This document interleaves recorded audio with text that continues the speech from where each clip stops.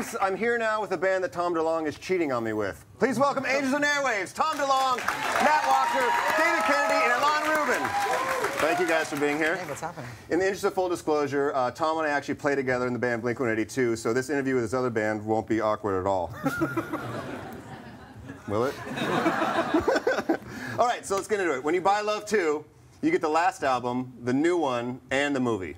You do. We had a free record, and now we have a new record, and we have a movie.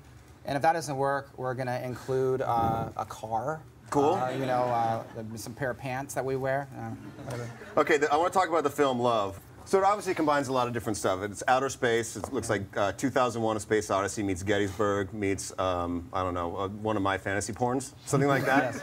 How is film scoring different for you guys than writing regular songs? I found the easiest way to score, like we play the film and you kind of play along with it, and you hope that you're finding that emotional kind of sensibility. But it really is like less is more. At least with what we can do. You know, I'm sure with those great composers that you see in all the big budget films, those guys are like crazy. I mean, I don't know how they do that stuff with like 50-piece orchestras and stuff. But for our kind of music, it's very just delicate and as you watch the movie, there's no singing in the movie. There's no real songs in the movie. It's all really atmospheric and minimal. What next big subjects are you going to tackle? You tackled Love. What's next? Well, this one's about, you know, human connection and human consciousness, and I would love for the next one to be about dreams and near-death experiences. I think that's really interesting to me, and interests obviously a lot of other people, what they're for and how they affect you in your everyday life, and I think that tackling those subjects will give us the ability to kind of venture into different ways to score a film like that. I think that'll be really interesting. God, you're so weird. You're so weird, dude.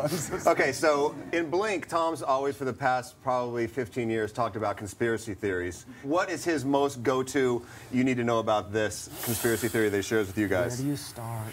It could come from anywhere. Really I mean, one time he pulls us into the room and he starts talking about an intergalactic battle between 52 million years in the future and 48 million years in the future. Somehow they got beef. Okay, somehow, and this guy he's figured out it's like a kaleidoscope, right? You remember this, right? Yes, I remember. And it's where they can it's a prism, and they battle through this prism or something. And he's so. Did it not kind of make sense when I said that? No, not even for a second. Blindly believes it. Like, or what about Bigfoot being found in like Palo Alto? Those were he comes in.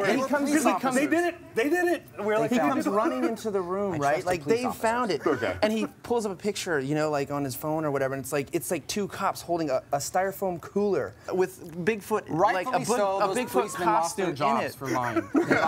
They got fired. It's just like I don't know. It's pretty fun. I don't know if you guys know this, but Tom told me where Atlantis was precisely. Yeah. Really? I did find that out last week. It's 42 feet down from Rancho Santa Fe. 72 miles northeast of the island of Sicily. If you guys ever have 3 or 4 hours to spare, just Tom will tell you all about everything that you need to know, for real. And Tom, you actually, on the last tour, you met President Obama. Can you tell us the story, please? And make sure you put in the part about how he likes our band.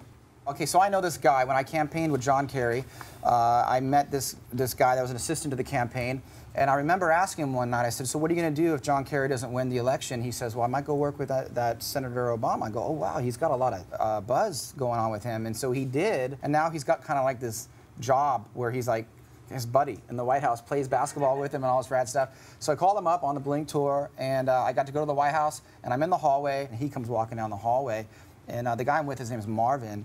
He's standing with me, so President Obama knows that I'm friends of Marvin, which is his buddy.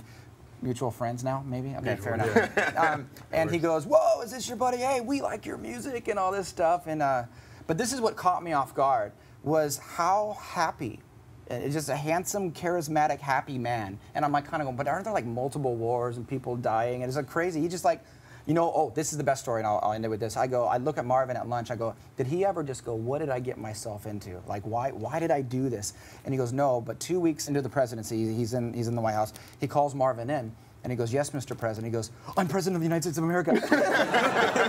He actually did that. That made me super stoked. I was like, that's cool. So what's next for Angels and Airwaves? We're going to do a little bit of touring and just start trying to get people to see the movie and hear the record across the globe. Awesome. Thank you guys so much for being here. Always a pleasure, Thomas.